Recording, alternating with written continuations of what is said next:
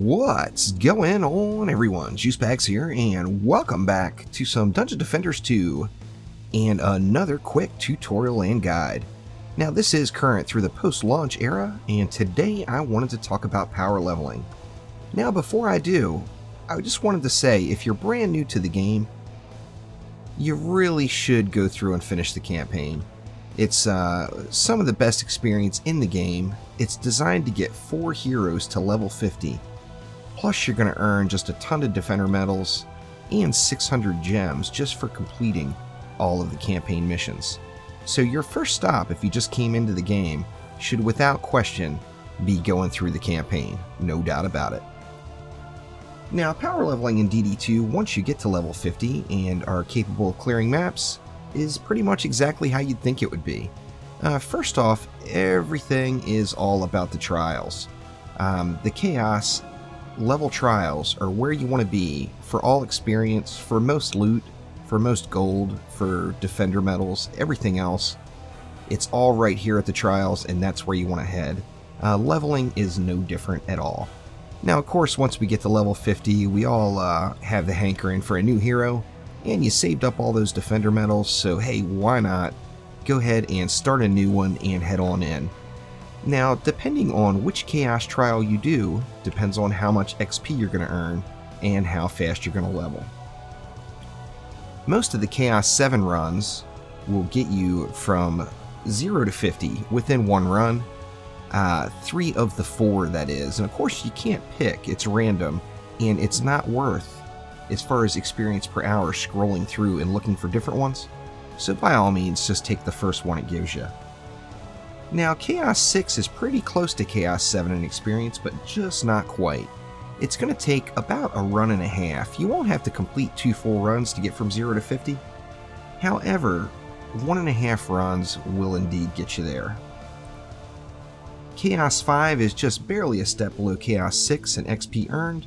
It's going to take you just under 2 runs on most of the maps, up to 2 when you're looking at them all. Chaos 4 is going to be right below that, where it will take you about 2 runs and a few waves.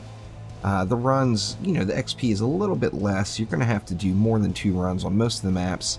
And for all of these, of course, it does vary, as the maps are all different with how much experience they give. Chaos 3, you're going to have to complete about 3 runs. You'll probably hit level 50 before you finish your 3rd run, but it will indeed be close. Chaos 2, you're going to have to complete 4 runs. Same thing there. You will probably hit 50 before you complete your 4th run, but it will be close as well. Chaos 1 is going to take you between 5 and 6 runs. Now, there is quite a variance in the XP on Chaos 1 maps, so it does depend on which map you get, but most likely it's going to take you between 5 and 6 runs to get from 0 to level 50. And then, if you just absolutely must have that new hero level to level 50 now, and are not yet capable of doing the campaign, you want to go to the Assault on Throne Room map in the campaign on hard, which is the second to the last map.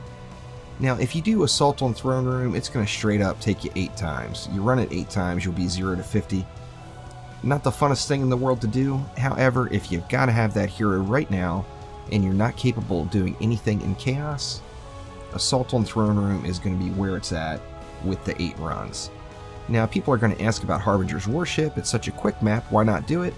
And the reason is people really grinded the Harbinger's Worship for experience in the past, and now you cannot gain experience on the Harbinger's Worship in consecutive runs.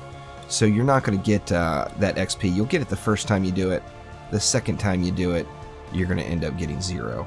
So stay away from Harbinger's Worship. Just head right to Assault on Throne Room if you want to do the campaign. Now, of course, Chaos 7 is completely where it's at. Once you get yourself to Chaos 7, or have some friends that are in Chaos 7 that are happy to run you, you can go from 0 to 50 in one run.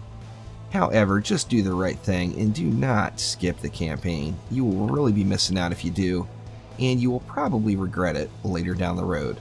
So go through the campaign, have a blast, learn the game, pick up just a ton of Defender medals, 600 gems, and have 4 level 50s to start it off. So that will do it for now. Thank you for watching.